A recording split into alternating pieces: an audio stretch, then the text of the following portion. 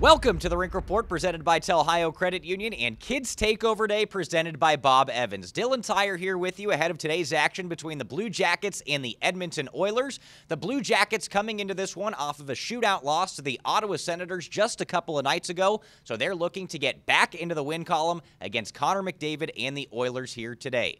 Like I mentioned, Kids Takeover Day presented by Bob Evans, so right now we're going to throw it over to our kids correspondent Charlie Meeson as he chats with Blue Jackets defenseman Nick Blankenberg. How fun will it be to defend Connor McDavid tonight? It'll be a pretty cool experience for me, and obviously he's probably the best player in the world, so it'll definitely be a challenge, but something I'm looking forward to.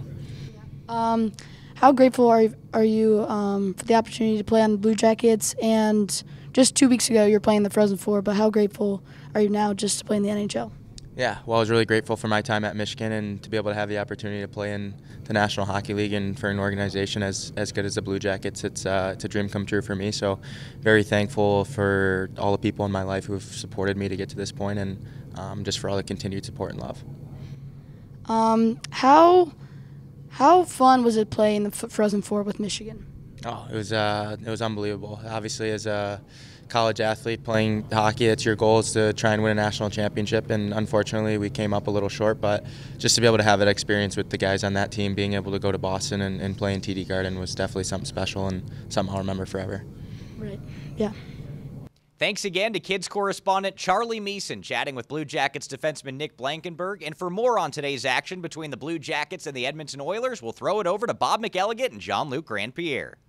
Well, Jean-Luc, lineup change for the Blue Jackets tonight. An injured player gets back in, and that is Yegor Chinakhov. He's been out for the last couple of weeks. This guy has shown some really great hockey sense this year. We know that he's got a great shot, and he's got an offensive upside. How good is it to get him back? 4 games left in the season. Well, I think it's great because you don't want to finish the season on the injury reserve, and for him, it's going to be nice to finish the season, get back to speed. He's going to be a little rusty, but be ready for next season. Right now, it's all about the next season for the Blue Jackets, and for Chinakhov, it's a little more experience here.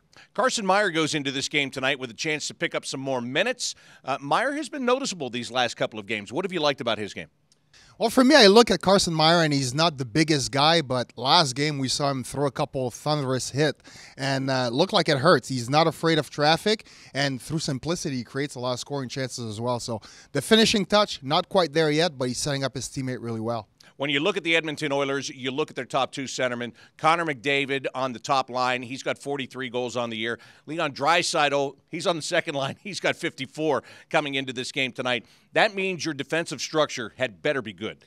It's got to be good, and when you can have a guy with over 100 points on your second line with 54 goals, you know you have that luxury. And for the Blue Jackets, it's about managing the puck well because it's a team that thrives on transition, so you have to be really careful and take care of that puck. And we talk about that, but good teams like this, they've got 4 lines. They're going to roll 4 lines at you. So even when those guys aren't on the ice, that doesn't mean you can take a breath, right? Yeah, it's a team that can be physical if needed, and they have a lot of speed throughout their lineup from top to bottom. And then one last thing, you want to stay out of the box here. This is a team that strikes over 25% on the power play, so if you're the Blue Jackets, you want to stay disciplined. All right, that's the way we see it. For Jean-Luc Grandpierre, I'm Bob McElligott. Dylan, back to you. Thanks again to Bob and Jean-Luc, as that will do it for the Rink Report presented by Ohio Credit Union. Once more, I'm Dylan Tyre saying enjoy the game.